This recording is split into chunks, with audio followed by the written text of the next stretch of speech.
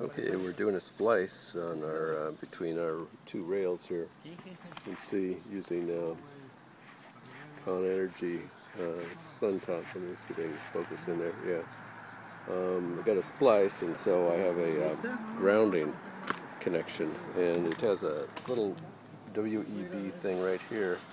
If you can see my finger, that needs to be put in. The trick about this is that it needs to be installed this way, not that way, so that it has contact with the metal on the frame.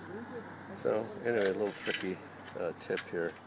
I put them on wrong the first time, and then I read the directions again and noticed, oh, those go up and around. Let's take a look at one of the installations. So I guess we're going right here. So as you can see, it's a little bit loop-de-loop.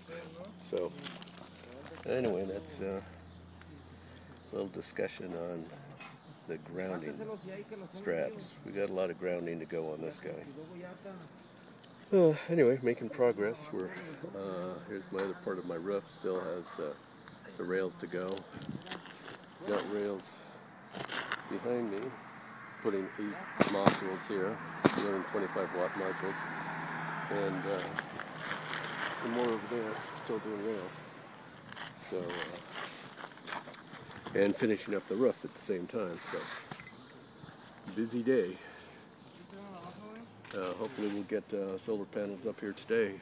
Maybe not all hooked up, of course, but ready to go.